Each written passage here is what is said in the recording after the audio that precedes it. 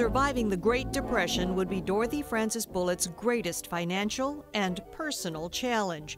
In 1929, her father, C.D. Stimson, died. Her only brother, Thomas, an accomplished aviator, died in a crash in 1931. And the following year, her husband, Scott Bullitt, died of cancer. At age 40, Dorothy Bullitt was left to raise 3 kids and manage the family fortune. She hadn't gone to college, never held a job.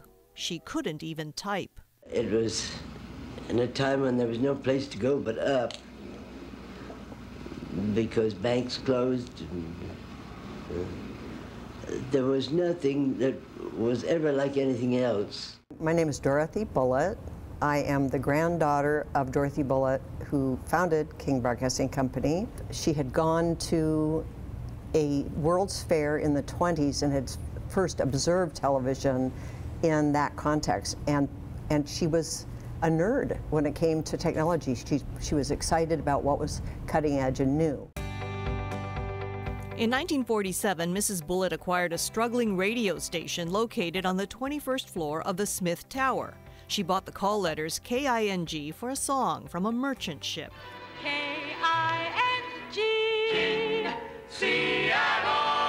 My name is Steve Wilson, and I was a writer, producer, talent, and mostly director at King for most of my adult life. She was really smart when she bought a television station. Those were novelties in '48, and that's what she wanted. She had a radio station. She saw this TV thing, and KRSC started, and it was kind of foundering, and so she bought it and got the call letters, K-I-N-G. That's genius. The station's first broadcast was a football game between West Seattle and Wenatchee on Thanksgiving Day, 1948. And people watched, although there were only about 6,000 TV sets in the area at the time. It was really very funny looking on a 7-inch set. Couldn't see the ball at all, could hardly see the players. Bolstered by the viewership, Mrs. Bullitt bought the FM and television properties of KRSC in 1948, renamed them King, becoming only the 11th television station in the United States, the only station west of the Mississippi and north of San Francisco. It was very chancy, and I was very much afraid of it, but I thought we could maybe swing it. Mrs. Bullitt paid $75 for a logo, King Mike, created by Walt Disney. It took her nearly 10 years, but she eventually got what she wanted most, the NBC affiliation held by the Fisher family at KOMO. She used the charm offensive, inviting NBC President David Sarnoff and his wife to her home for dinner and drinks. That's how she built the business, was through relationships and cunning. There was some cunning. My name is Steve Clifford. I was CEO of King Broadcasting Company from 1987 to 1992. The whole time I was CEO, the Bullitts never talked to me about profits. Never once. It was a community service that happened to kick off a whole lot of money. Mrs. Bullitt realized that local news was community service with huge revenue potential. Well, gentlemen. News, once a male-only proposition, would change. In 1971, Jean Anderson became the nation's first female evening news anchor. The ratings took off. Jean became the queen of King.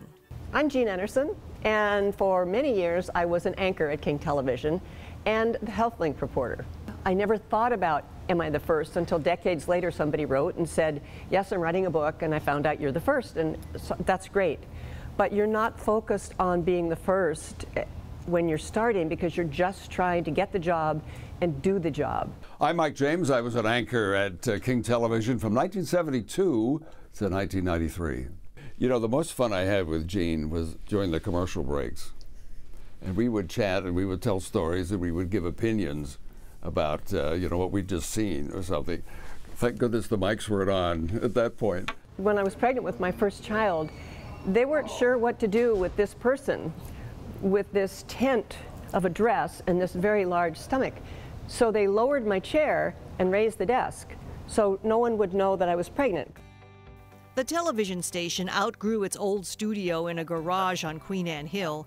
It moved to a refurbished furniture store on Aurora Avenue in 1953. In 1979, it broke ground on a shiny new headquarters on Dexter Avenue North. The King Broadcasting empire expanded. By 1981, it owned 4 television stations, with more to come, radio stations from San Francisco to St. Louis, cable TV stations in California and elsewhere, and its own Washington, D.C. News Bureau.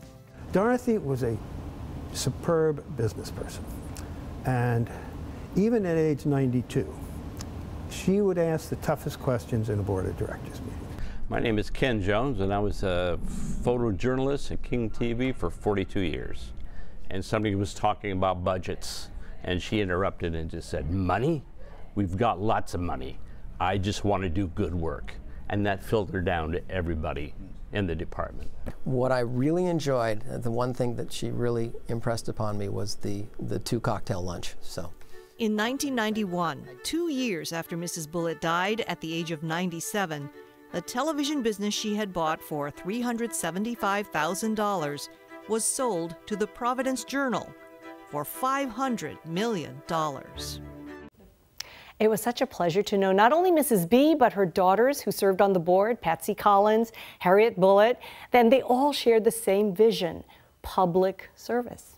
I learned so much by watching, and I've been with this company now, I think I figured almost, 22 years, and they're still learning so much there. All of us are learning so many wonderful things. So many great little nuggets in there. It sounds like her management style was more about just walking around checking on people. Yeah, they call it management by walking around. They did, and they tried to learn everyone's name, and it wasn't unusual for Mrs. B or the president at the time, Ansel Payne, to take staff to lunch just to chew the fat, kind of find out about each other. Definitely a very personal style. I know you've been hard at work on several different other stories. What can we expect tomorrow night? Okay, so tomorrow we're going to talk about when King was the news, when we made the headlines here in Seattle, including the time a car drove right into the lobby at our old Dexter Avenue location.